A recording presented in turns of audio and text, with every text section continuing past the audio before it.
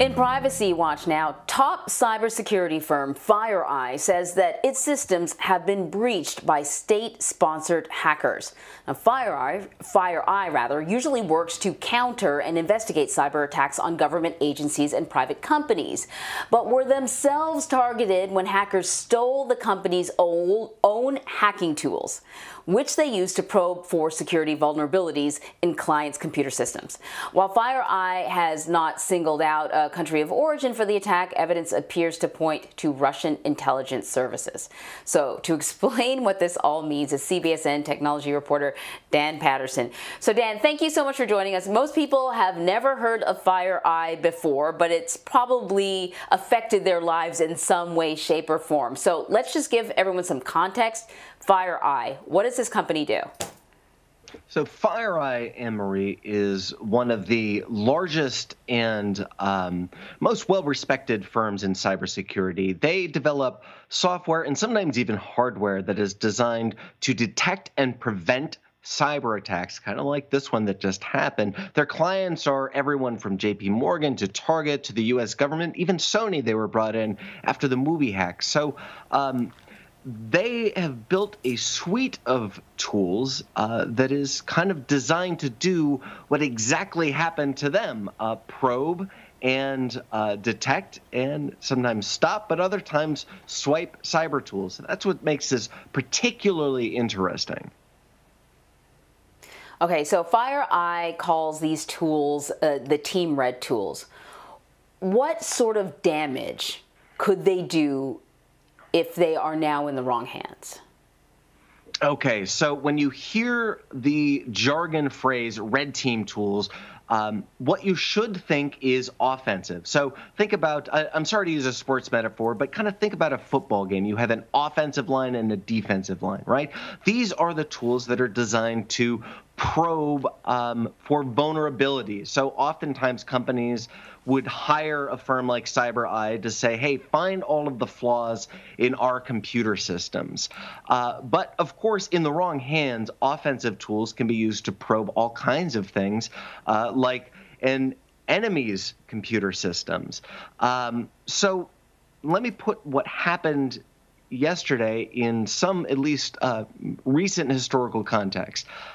In 2016, a group called Shadow Brokers released tools that they say they swiped from the NSA called Eternal Blue. Initially, they tried to sell these tools, and then they just released them on the internet. The tools were then modified, and a year later, we started to see this wave of ransomware that continues. It attacked the British healthcare system, cities across the United States, and as that tool was kind of used and sold and metastasized, it was used for all sorts of different purposes.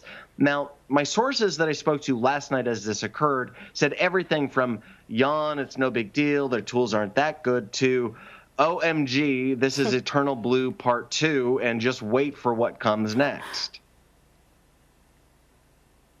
Okay, well, that doesn't leave me. I mean, I understand a lot more than I did, before this conversation, but still, you have no idea just how far this could go. So FireEye says, this is the work of a nation state. They're not saying which nation state, but everyone else seems to be suggesting that it's Russia. Why is there a general belief within this community that Russia is responsible for this?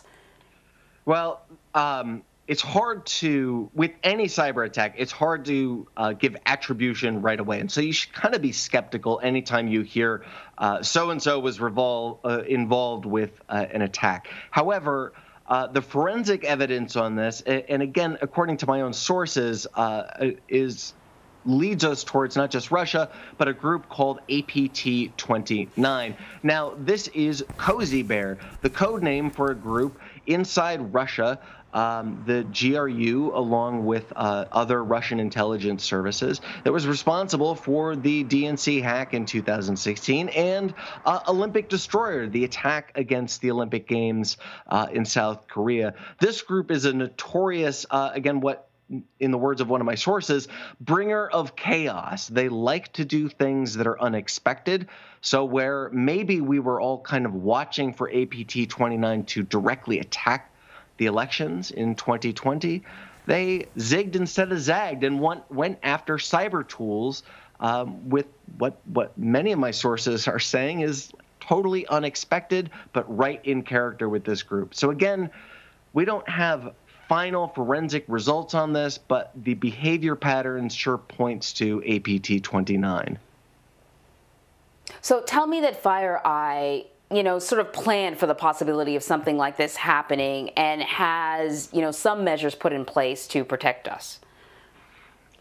Yeah, almost every cyber firm has countermeasures in place. The problem is that almost every cyber firm, just like the NSA and our own government, is incredibly opaque. We try as journalists to kind of learn what some of these countermeasures are, but the arguments that are made are, hey, look, if we tell you our tools and techniques and our tactics, we reveal things that would allow other bad guys in. It's hard to say exactly what they did. I'm sure they had encrypted defensive perimeters, maybe air gaps, but look, if it's connected to the internet, it can and at some point will be hacked, including the cyber tools of the world's best hackers, FireEye.